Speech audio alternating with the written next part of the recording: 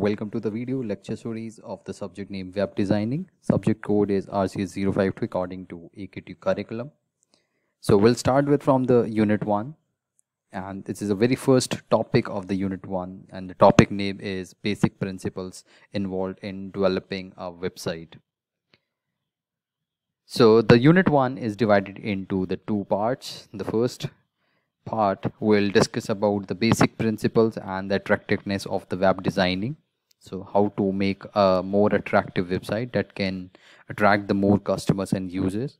Second is the planning process, domains and hosting, responsive web designing, types of websites like static or dynamic websites, web standards and W3 recommendations. In the second phase of the Unit 1, we'll start talking about the HTML hypertext markup language. So we'll start from the very basic one, the introduction of HTML, HTML documents, basic structures of an HTML document, creating an HTML document, markup tags, heading paragraphs, and at the last, line breaks. So rest of the topic of the HTML will be discussed in the Unit 2. So there were the certain principles and the key points to make the website more attractive that can attract more customers and users. So these key points are the look and the feel. So it's mean the interface, you need to select a very attractive and more generic template which gives the feels to user more attractiveness. Second, your website must be portable, so it can be adjustable with the different kinds of web browsers, designed for the low bandwidth, like so it can be operatable on the different kinds of internet connections. Like if the users facing some internet issues, so it can your website gives some basic pages with the minimum number of images, or with the minimum size of the images, so it can be easily open on the web browser.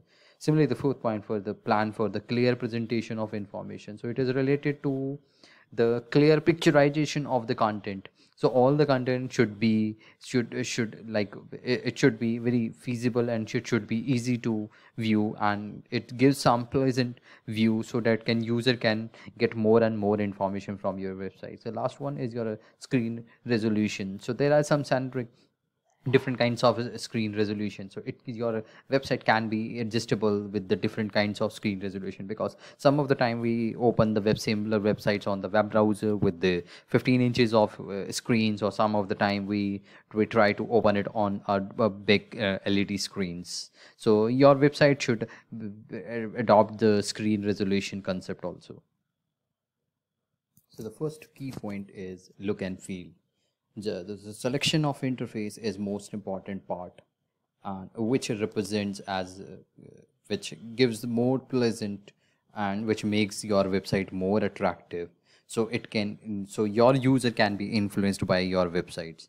And the important one is the color selection of the text and images. It should be attractive and easy to adopted by the eye. So never use the more bright, more influenced or more dark colors. That never gives the easiness to the user. The second point is the portability. So your website must be portable. So it can be adjustable. It can be ported from any one operating system or from any one web browser to the another one. So the design should be portable across different operating systems and web browsers. It should also be compatible and adjustable in different mobile devices. So because of the varieties of different kinds of mobile devices available in this market, so it's mean because some of the device having a big screens and some of having a very little kind of device screen. So your website must be compatible, or it can be made within view of the different kinds of mobile screen resolution. and it should have some features that it can easy to switch from desktop view to the mobile view. So if your user wants to view your websites on the desktop view, it can easily switch from mobile to desktop, and similarly from the mobile desktop to mobile. The third point is the third important key point is designed for low bandwidth, because in some place of the country or some places of the cities, some users they are facing some internet issues. So in the situation of the low bandwidth, if they getting the very low bandwidth, so in that case, if you placed many numbers of images or many high definitions images, so it will take too much time to download the image, and until unless all the images are not downloadable, your website or the content will not be available. So might be you can lose the number of customers on the users. So always avoid the large number of images, or always upload the images with a medium size, so it not being very too much high, or it not being too low size, so the picture quality cannot be compromised. The alternate text should always be placed in the proper location. In some of the times when we face that if the particular image cannot be downloadable at a particular time of instance, so the alternate text will be immediately displayed. So in that situation, the alternate text should be available. Design the alternate page that uses the less graphics so that it will download quickly for user with low internet connection. So you can see the example of the Gmail. So if you are facing the low internet connectivity, immediately it will pop up with a slow internet Gmail operations or Gmail web page. If you are having a higher bandwidth of internet connection, you will be redirected to the more attractive web page which having a more graphics. So this kind of functionality should be included in your websites. The fourth key point is the plan for a clear presentation of information. So it is important factor that it decides the staying time of a customer on your website. So if your website is not pleasant or not attractive, the customer immediately jump from your website to the other customer's website. The second point is do not use too many color combination and fonts to distract the customers. So your websites, even your all the pages of your website must have a unique or the similarity or uniformity of the color combination you have selected and the font size.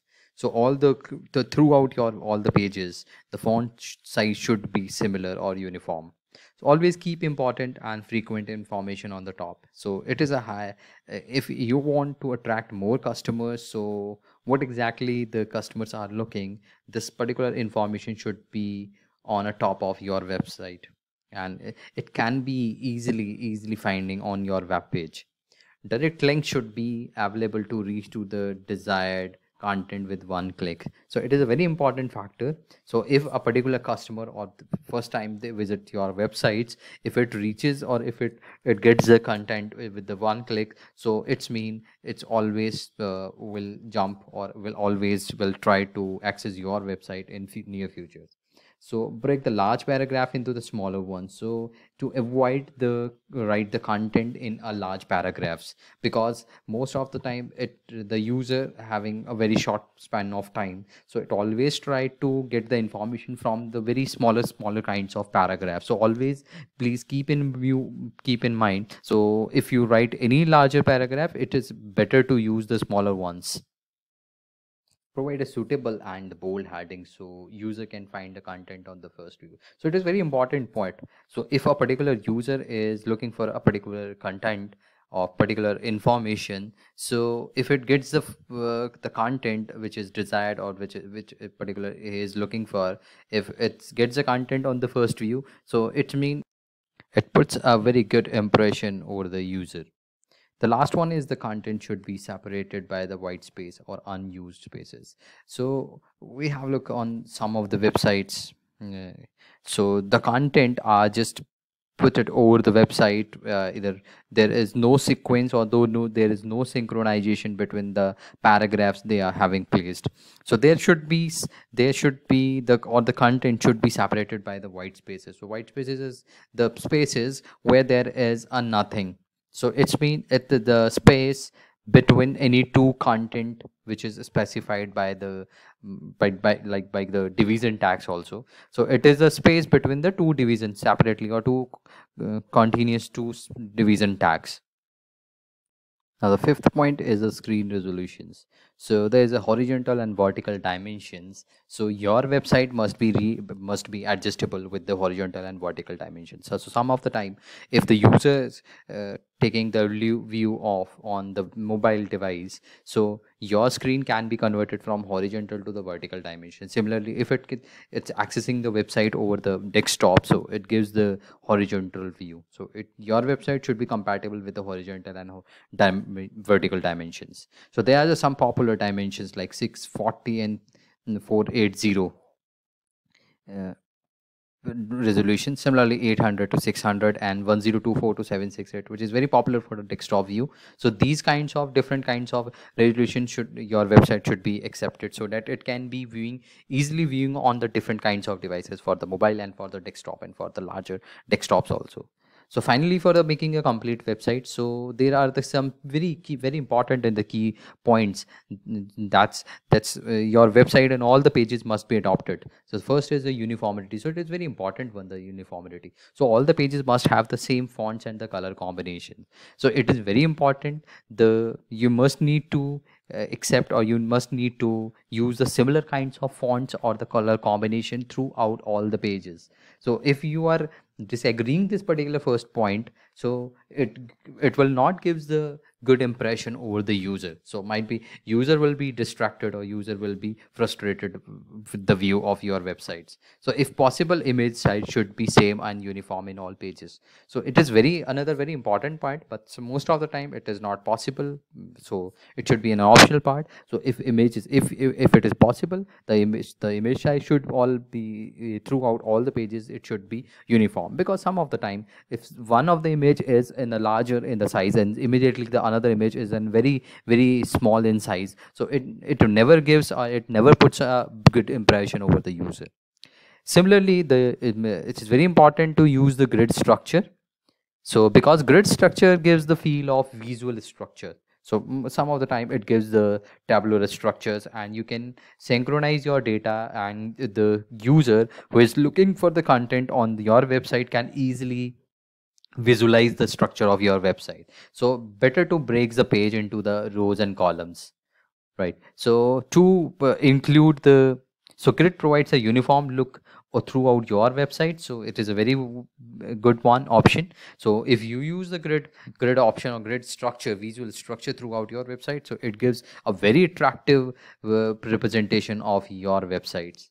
So similarly, in that case, so there is the two concepts. So you can use a table element. So you can use the table element to create a table structure, and later on you can just you can just put the table border as the none, or it could be a 0. So it means it gives the grid structure view. Similarly, if you are not using the table element, you can use a frame set to also utilize the grid structures. So these were the key points that should be keep in mind to design a beautiful and attractive and pleasant websites that will attract more and more customers in futures.